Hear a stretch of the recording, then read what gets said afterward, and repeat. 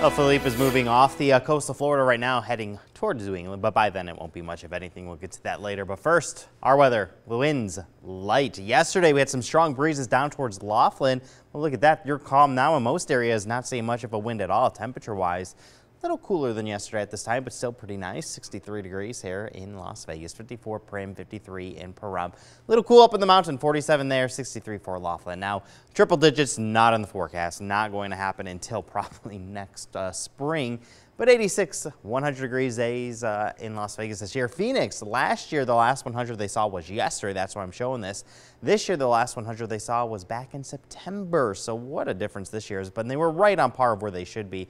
More than last year, though, by 10. Let's talk about this year so far, the heat we've seen, because every month except September has been above average. We're now starting to get a little bit towards the end of October. There's 3 days left, and so far we're 2 degrees above normal.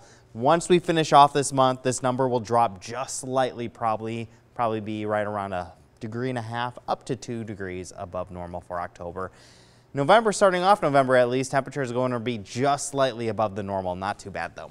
84 degrees in Las Vegas today. We're not going to start off November like this. 84 Henderson, 83 in Boulder City. So end of October, definitely on the warm note. Overnight lows tonight, very similar to this morning. I think we'll have mostly clear skies out there. Some high clouds possible, and those winds are going to remain super light.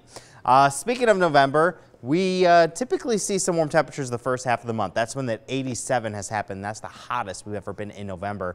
15 degrees is the coldest. Well, that probably is not going to happen this year. It takes a lot for us to get that cold. This year, we're going to start off the month pretty close to normal, actually, into the mid-70s for the first day, which is Wednesday. End of October, 81 degrees Monday. A few clouds start to move in Monday morning, and then more clouds by the evening. That's going to last into Tuesday. I think by Tuesday evening, we start to clear up a little bit, but look at that. Got the word sprinkles there.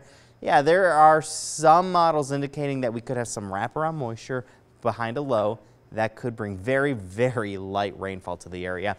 Trick-or-treat forecast looking pretty good, actually. Temperatures in the mid-70s to the upper 60s. I think by 6 o'clock, most of those sprinkles, if we even see them, will be done with. And then the rest of the forecast looking nice. We're talking mid-70s towards the end of the week, and we're going to see overnight lows into the mid-50s. So a good last few days of October, Leslie.